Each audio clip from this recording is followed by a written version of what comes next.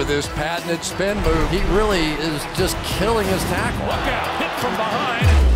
Freeney can wreck your entire offensive game plan. I think we just saw evidence of it right there. With the 11th choice in the 2002 draft, the Indianapolis Colts select Dwight Freeney, defensive end from Syracuse University. Everyone always said I was undersized, too small to play the position. You know, he can't see past the offensive tackle. He won't be able to see the quarterback, but being a couple inches shorter, it gives you a natural leverage. Carr in trouble, and David Carr goes down. Just got him off balance. What a great pass rush. I was really one of the first guys that was predicated on speed, quickness, and getting to the ball. He is tough to block for offensive tackles because he's low. He's already got leverage, plays low, he's got great speed. The fact that, hey, they can trust this undersized defensive end, it made you feel like this goes beyond football. You feel like you're in a place that you can call home.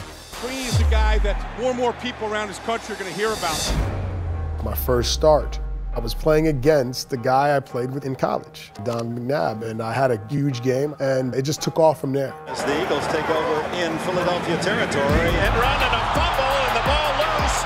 Dwight Freeney, he's about 9 yards deep. What a play by their #1 draft choice this year. Donovan McNabb scrambling, fumbles the ball, and he's hit from behind. Freeney was played a brilliant game, forced the fumble. That was really the first opportunity that I could prove to everybody that this guy who plays defensive end at this size can actually do it every single down.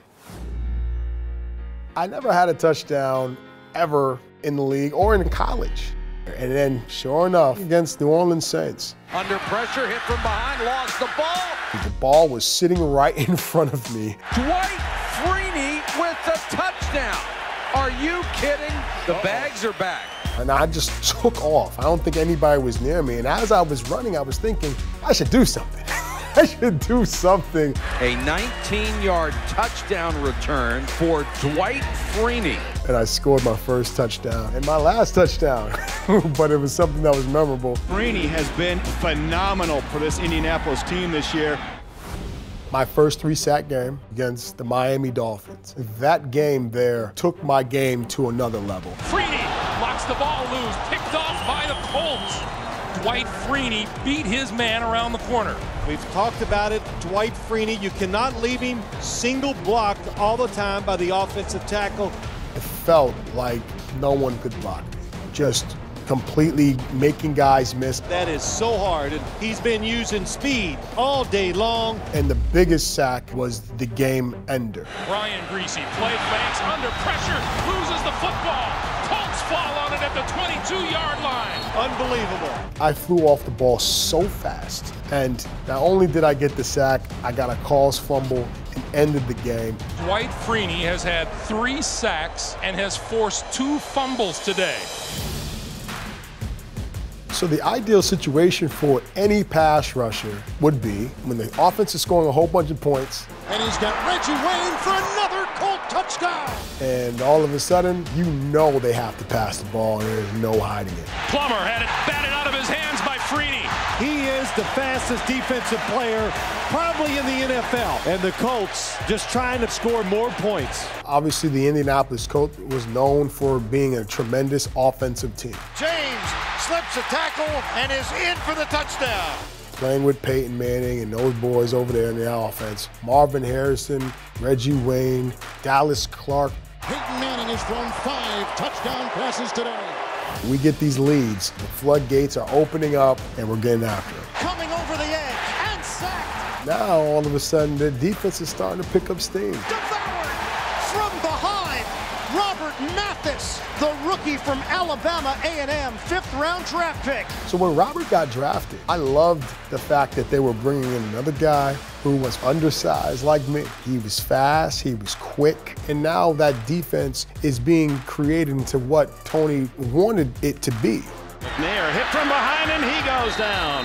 Hey, I'll tell Robert, hey, I'm going this way, you go that way. You know, right before the snap, it's a race. Who's going to get there first? Mathis and Freeney. Both are getting to the quarterback simultaneously in this game. And if I know I'm getting doubled, I already know he's getting after it, and he knows the same thing. If he's getting doubled, he already knows his boy on the other side is going to take care of it. Putting pressure on the quarterback, no one does it better than Dwight Freeney and Robert Mathis. In my third year, I think it was all starting to come together to where as though now I'm kind of getting a beat on how this thing is really supposed to be done. Brady down. Dwight Freeney coming around the corner doing just what Bill Belichick said he didn't want him to do. You know, I played Tom Brady a lot, but also in college was the first person I ever hit, and I made a play and I hit Tom way back in 1998, I think. So it was great to kind of revisit that whole deal. Oh, good, I got another opportunity to hit Tom. Is a four-man front, the line of scrimmage, drops the throw. Sets up pressure coming, he's gonna be hit and knocked down. So growing up, no one was using a spin move. And he beat his man very quickly. It was actually coached to never turn your back to the offensive player. When you first start, you're just worrying about your stance. As you keep playing year after year, you see different things. He's really thinking that he can block me on the speed rush. That means he's opening up a little bit more. After my speed rush, after the power rush would be the spin move. He gets into Ogden's body, and then he just spins off. Jonathan Ogden cannot get his hands out on Dwight Freeney. Purely created by me just trying to find a new way to get after a quarterback. No trouble, and he's sacked. You know, I wasn't in football one-on-one anymore. You know, I was in an advanced class. For 06, towards the end of the year, we weren't playing our best ball. We gave up a lot of yards rushing. They're having their way with that front seven of the Colts. It was really a blow to us, but it was a wake-up call. He's in for the touchdown. Indianapolis has now lost 3 of their last 4. We're not going to win the big one if we can't stop teams moving the ball up and down the field. So the first opportunity to do that was the Kansas City game.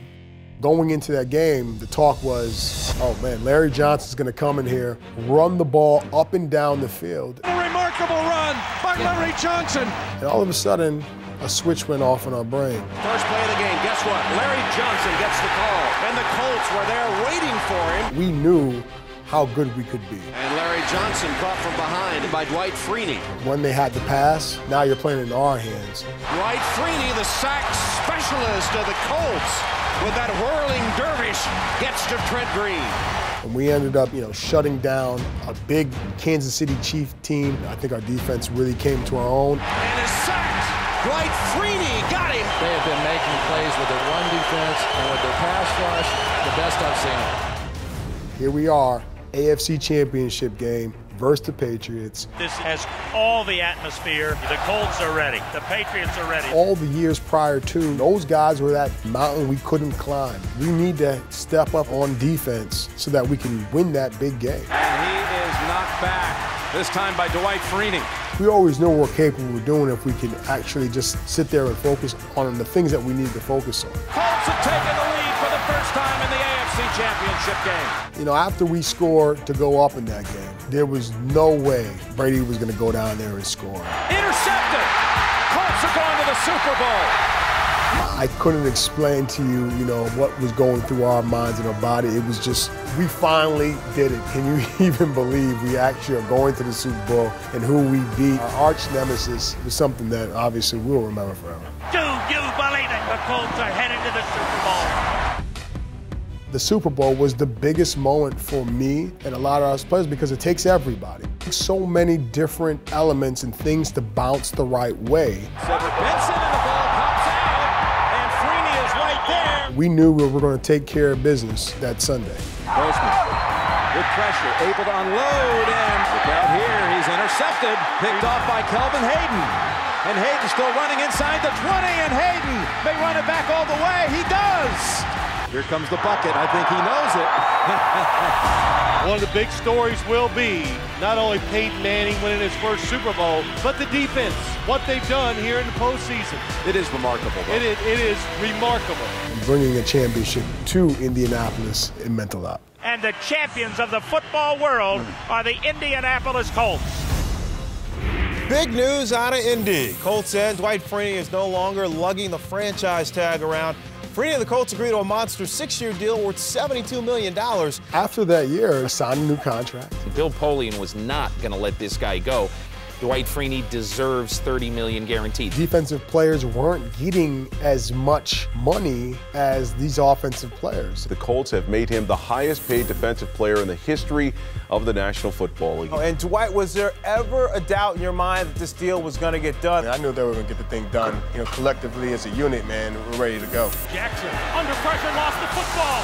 It's on the turf, and the Colts say they have it. Guess who? When you need a big play, turn to your big playmakers. Now from the 40-yard line, play fake, look out, hit from behind, and Dwight Freeney hit the quarterback. Fitzpatrick under pressure. Dwight Freeney was not going to give up on the play. As I developed in my years and got more experience, I started to see these pictures of offensive tackles in my mind. Well, you can block him some of the time, but you can't block him all of the time. And looking at him knowing this is a run, this is a pass. He really is just killing his tackle. Tony Dungy and that defense, Ron Meeks, our defensive coordinator, always put me in position to make plays. He gets buried by Dwight Freeney. Dwight Freeney, who's unblocked. How in the world do you turn loose maybe the best pure pass rusher in football?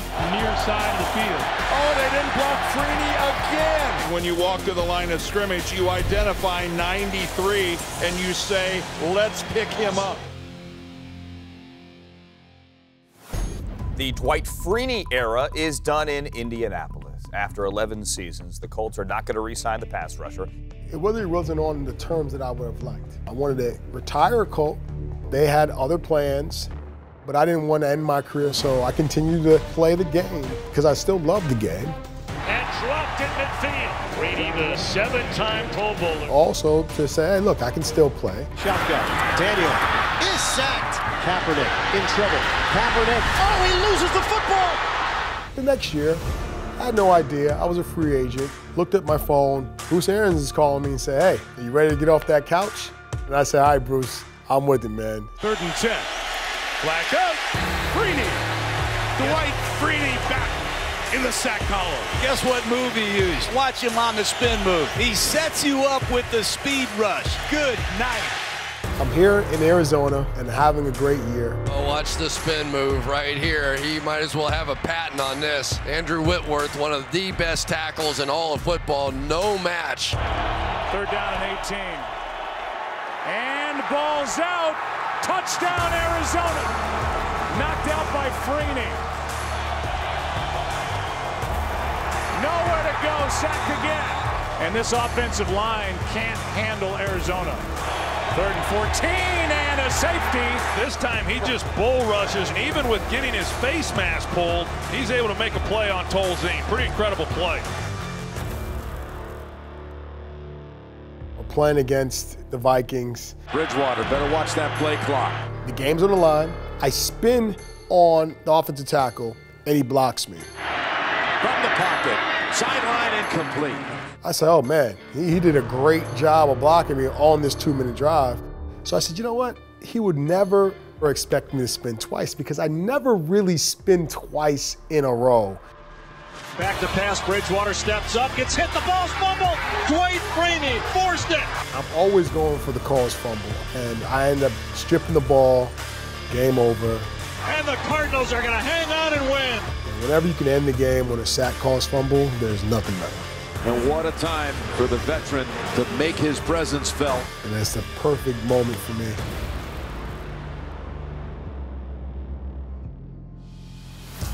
I think when I look back in my 16 years, one thing that I'm most proud of is the fact that, I played the game right. Dwight Freeney is relentless. You'll see him coming off the edge, just an incredible, intuitive sack. I played it hard. I gave the game as much respect as it deserved. That's a special player right there, Dwight Freeney. Without question, one of the most exciting players in football. So I went out there and played it hard like it was supposed to be played.